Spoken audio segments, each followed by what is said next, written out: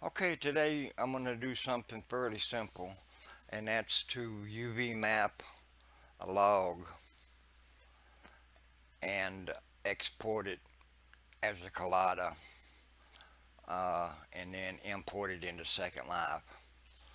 Uh, Second Life doesn't require in the scene uh, the lamp or the camera, so we're going to get rid of them. First of all, you want to click the A that shows selects everything, and then click select X and then delete, and then go into your object mode. Go into your create cylinder, and let's bring that cylinder up a little bit. I think we're going to rotate it on the it's going to be my X, and then we're going to scale it on the Y,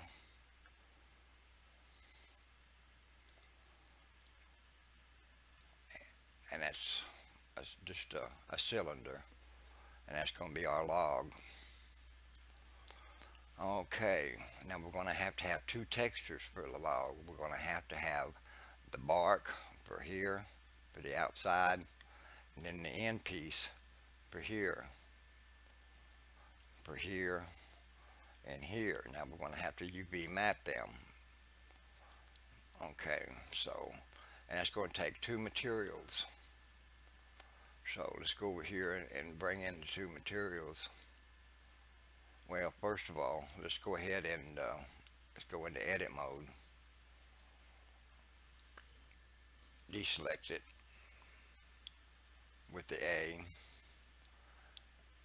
and tools. We want to loop cut it. Now I'm going to use my mouse wheel to use about 6 cuts. Left mouse key, and then right mouse key, and then select all. And that deselects them.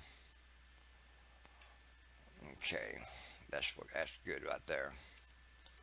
And then I'm going to come over here to the materials list, click new,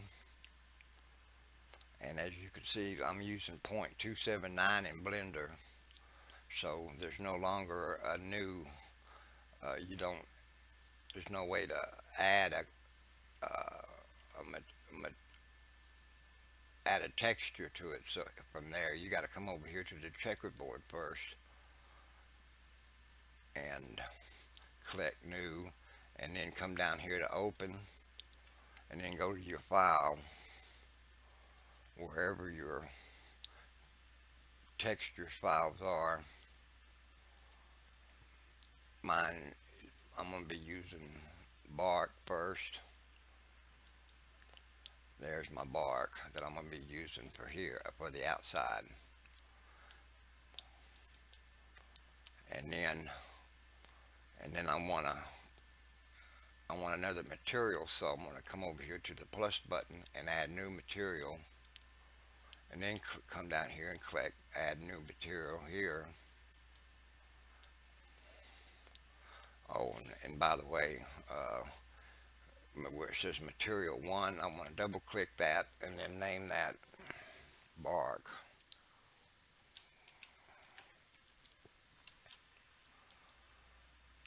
Then click on the material 2 and double click it and name it log end or something, whatever you want to name it. Push enter, and then come over here, click new, hit new, come down here to hit open. Same thing, go to your texture files. Mine's going to be log in, open, and there's my log in right there. So then I come back up here, and then I'll make sure I'm select bark, Okay, now that's the tricky part, setting it up. Make sure you're on bark. Bark is going to be right now. If we do nothing else, bark's going to be showing everywhere on here, on the ends and everywhere else. That's the reason we need to map it. Okay, so we come down here and we click our box here so we can show our face, do our faces, face select, and then we're going to select where it shows both sides see through. That's that button right there. Limit selection to visible. Okay, and we want to select just the bark. So I'm going to click B for box cut,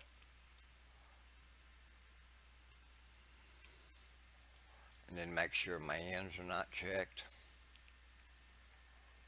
Okay, and they're not. And then I want to come up here and split the screen, split area, and then come down here, current editor. We want to choose UV mapping, UV editor, UV, well, it's UV image editor.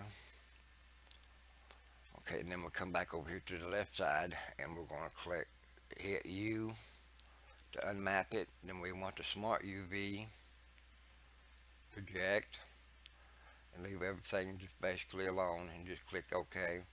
And as you can see, it unmapped it right here. And then you come down here to where right to the left of where it says new, and you'll see a little picture, browse image to be linked, and click it, and you see where you've already have your bark and your logins already in there from where you put them in there. So we want bark, and there it is. And mouse, scroll your mouse wheel so you can do that down, come down a little bit. And now we're going to select A, touch A to select all, and scale it, and we're going to scale it up, and I'll show you why here in a second. Left mouse click to select. Now we're going to come over here to the left side of the screen and click textures, and as you can see, the texture on the log appears. Now see, if we come back over here and select and scale, see how that changes on the left hand side of the screen. The smaller it is, the bigger the texture is on the log. That's not what we want. We want a pretty, that's the reason we want to scale it up to make it look fairly like a log, bark on a log. Okay, after you do that, you want to hit assign. Come back over here to the right, hit assign. Then click your A button to unselect it. Now we want to select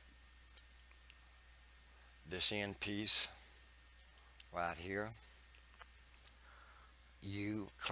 Click U for unwrap, smart UV.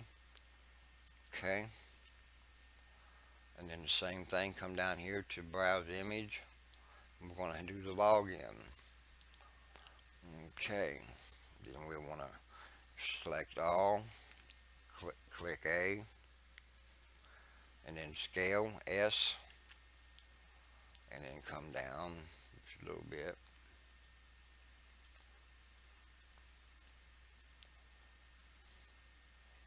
And as you can see, it puts that end piece on there.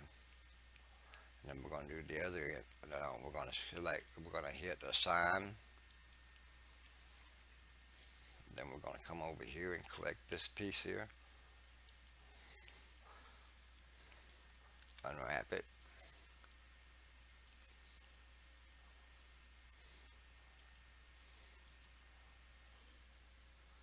Select all.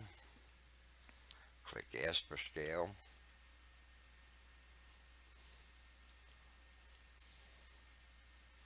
If it looks good, hit assign. Now we can go into object mode. And that pretty well much looks like a log. I mean, that's just a simple log. That's not doing anything with the object itself. That's just mapping a cylinder. That's not, well, I mean, we could shape it, all kinds of shapes, make it look a little bit more like a log by shaping it, modeling it, but we're not going to do that. Okay. And then we come up here and hit File, Export, Collada, and then if you want to import it into Second Life, it's important that you click this button right here where it says Import into SL OpenSim. Check that box. And then name it.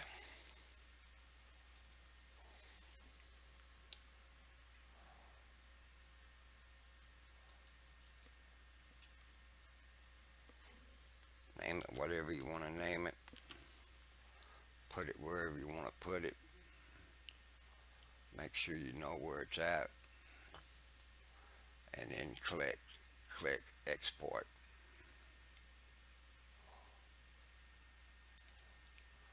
And that's about it. And then when you import it into Second Life, it's going to show up exactly what this looks like right over here with the end caps on and your bark. Hope this helps.